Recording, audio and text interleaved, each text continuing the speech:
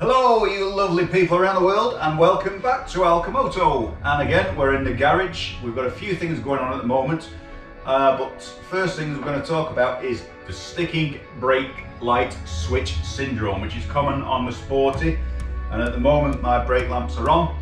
Now, I was about to do something else for today's vlog until I realised my brake lamps are on. Now, I had this problem about 3-4 weeks before Scotland and a couple of rides out, and the red light on your speedometer, which comes on and tells you there's a BCM fault, which is a common thing, and the majority of the problems when that comes on, most likely, is the brake light sticking on. Now, I cured that, or temporarily thought I cured that, but what it is, inside the switch, you have a little plastic push button thing, and there's a button over the top of that with 2 springs, and over time it sticks or it can wear down. Now in my case, it's worn down to the fact that you really have to keep pressure on to keep the brake lamps off.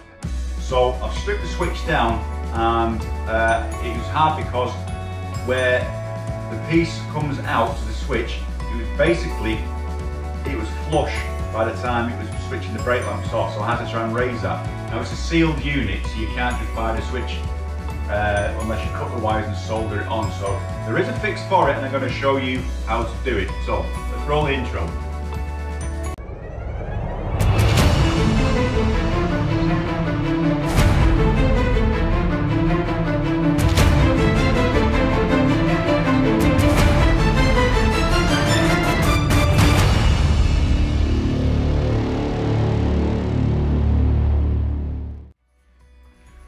Okay, so if we come around to the back of the bike, you can see my brake lamps. At the moment, I know I've got the switch gear off, which is stuck on, and that's how they've been since playing around with the bike this morning. So we bring it back up to the switch gear. You can see I've had to take the cables off, drop this bottom bit down. There's a little tiny plate that holds the switch gear in place under here, so you have to strip that off, unfortunately. But here's the little bugger itself. This is the brake switch, and you can see now right at the end of there, I've drilled a tiny hole down the center here. Okay, now what it would have had is a little nipple on the end of that, so if I turn it that way, you can see that it's only just at the end of the plastic housing right to here. Okay, tilt it there, you can just see it. So there's not much room to play with, and that little nipple was only about 2mm long. So of course then what goes in there is this bit, this little mushroom head. So the little mushroom head, if you look at the brake lever there, sits up against there. I can get my hand in like so and just presses on and off. So of course when the brake lever's off, that's forcing forward and pushes the switch in like that.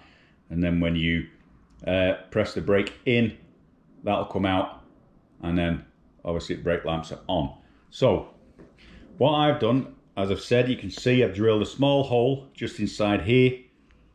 And what we've done is use a little bit of welding wire. You can use a thin nail or anything else that'll go just inside. And we've cut that to suit. Okay, so what that enables us to do now is push that inside the brake switch. Now we're going to glue this in.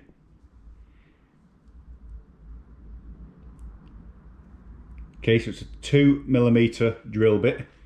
We've drilled inside the plastic. You've got to be careful not to drill too far in, because you'll go inside the switch. You only want it enough so that little bit of nail or wire, whichever you use, keeps everything in place. Okay, so now I'll get it on this side. Okay, and if we go to the back of the bike,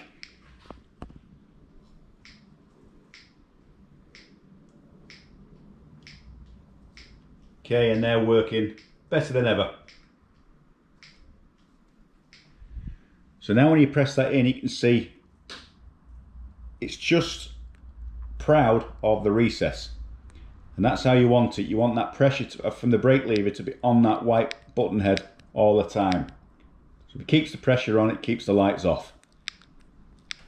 So we'll go ahead now and we'll glue that piece in to the mushroom head, and then we'll be able to pop that in place when we put the bar assembly back together.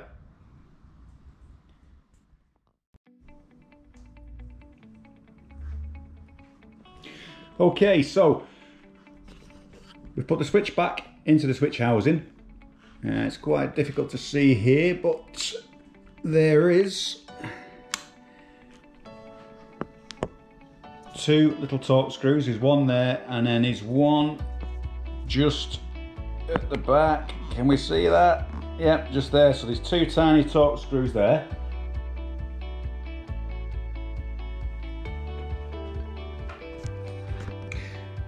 And this plastic cover. So underneath that is a plastic cover, so that keeps the switch gear here in place, and then it comes around here and holds in the actual brake switch,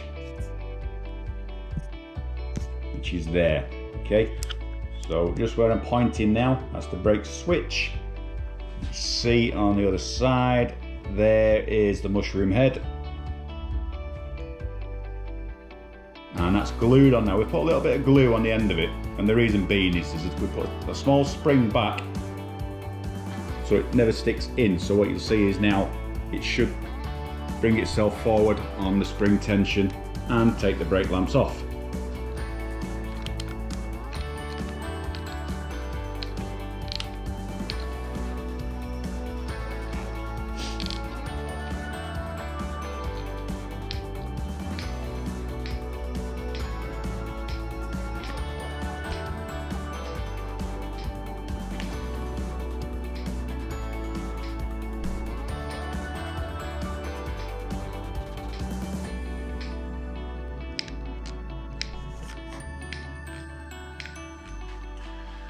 Okay, so I hope that was nice and easy to follow. Certainly a quick brake fix. It saves the downtime of waiting, because apparently I think someone else had this problem before and they were waiting for a backlog of the complete switch or BCM control unit for their bike. So if you've got a problem with your switch, and it definitely is, when you take that off and it doesn't do anything when you push it in, that has been a fantastic fix for me. So remember, it is possible to fix it over the period of about an hour's work in your garage. So I hope that you've learned something from this vlog, and we'll just give it one more test now while we're with the bike. Okay, so everything's back together now.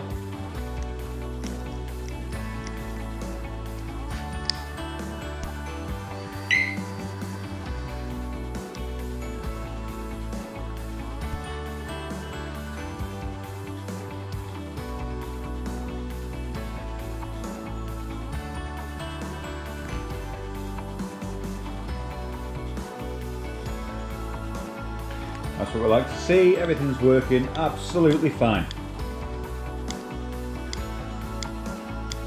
Okay, so that's a wrap. Thanks for watching. Again, hope it helps you solve a problem with your brake lamps in the future. Okay folks, so I hope you've enjoyed that little vlog, and I hope if you come across that problem, it helps you fix the brake lamps on your bike without too much downtime. So again, if you've enjoyed watching that, so again, stay tuned to ALCHEMOTO for more fixes for your bike when they happen. We've got an install series coming up next week, vlog in the next couple of weeks, installing some Vance and Hines short shots to another rider's bike, and we'll be doing a remap on that one as well. But stay tuned, because the next vlog coming very, very soon is the remap again for my bike. So thanks for watching. If you haven't already subscribed, please subscribe to ALCHEMOTO. See you soon.